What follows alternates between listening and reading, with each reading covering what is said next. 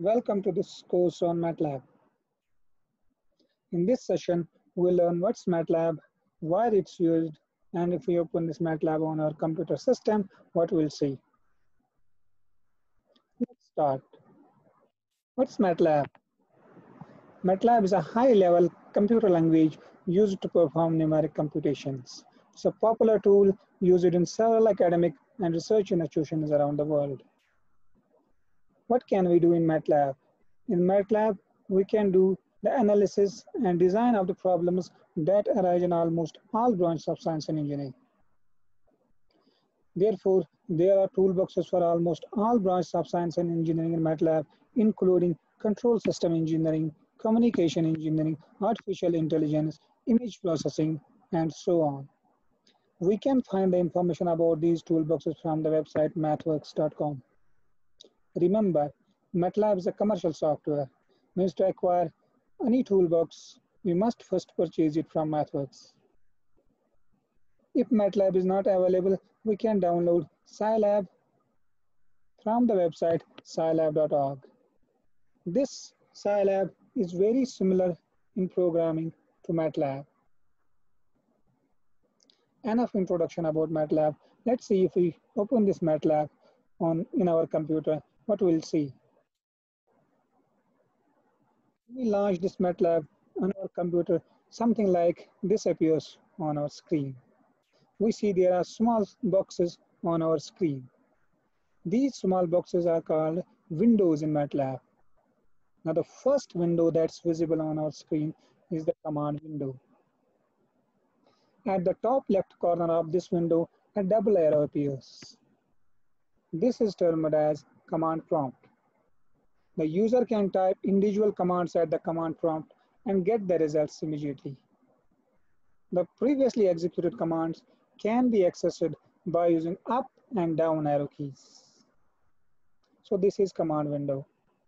Another window that appears on our screen is the current directory window, or simply current folder. This folder stores the Matlab program files that we created in the Matlab. Another window that's visible on our screen is the workspace window.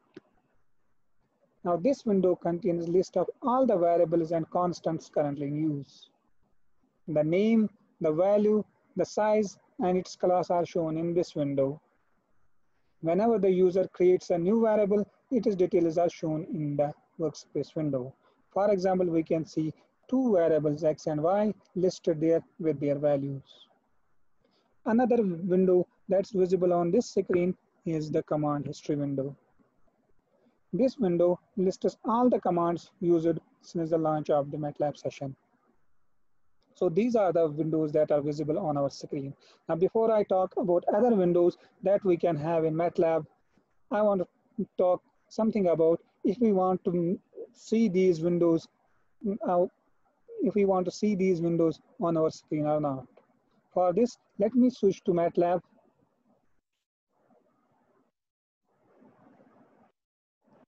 As you can see, there are 4 windows on the screen. Now, if I do not want to see this workspace window, what I can do, I can click on this layout that's at the top and click at the workspace option. Now the workspace window disappears. Similarly, if I do not want to see this command history window, I can just click the layout and click on the command history and click close option. Now there is no command history window also. So this is how you can make these windows disappear. Now to make these windows appear, what I can do, I can click back on the workspace. Now the workspace window appears. Now you can see the default view of this appears something like this. So you can change the view, how you can view these different windows. You can change it from the layout. Okay, this is how you can make this. This is how you can change the layout and make these windows appear and disappear in Matlab. Now, what are the other windows that we can have in Matlab? Now for this, let me switch the screen again. Another window that we can have in Matlab is the figure window. Now in figure window, we plot the Matlab functions and variables. For example, I have plotted sine wave on the figure window from minus 2 pi to plus 2 pi. So on figure window, we plot the variables and functions. Now another window that appears when we click on the help button, a window appears that looks something like this. That looks like this. Now this is called a help window. The user can access offline and online help on any topic using this window. User can type name of the topic or function and press enter.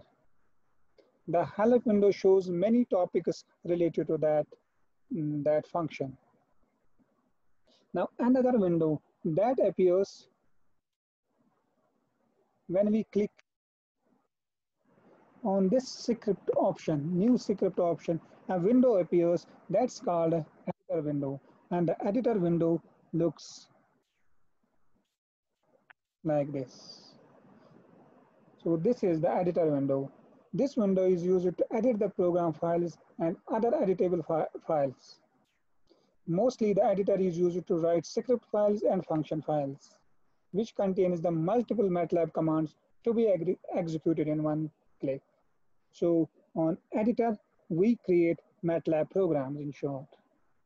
So this is about Matlab windows that will appear when you launch this Matlab in your computer system.